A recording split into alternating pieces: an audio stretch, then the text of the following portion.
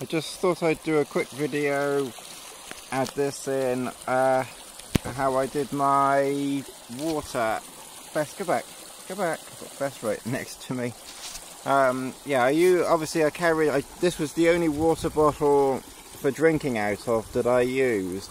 I think in hotter weather I probably need to carry more backup water, because I do get through a lot.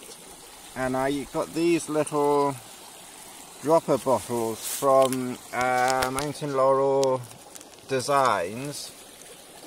That's just a bag that the phone goes in. And Mountain Laurel Designs do these little ditty bags. So I mixed up the Aqua Mira into two A and B, and then they went into the little ditty bag, and then when I need it I use a third one to put the two A and B's together, so I've got a mix on the go.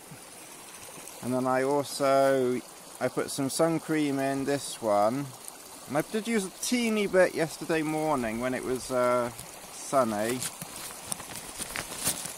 And then I've put a hand gel in this one, and then all those then, whoops,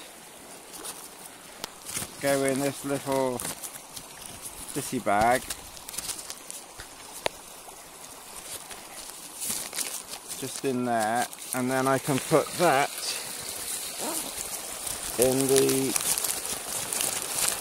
side pocket of my rucksack, so I've got access to that quickly.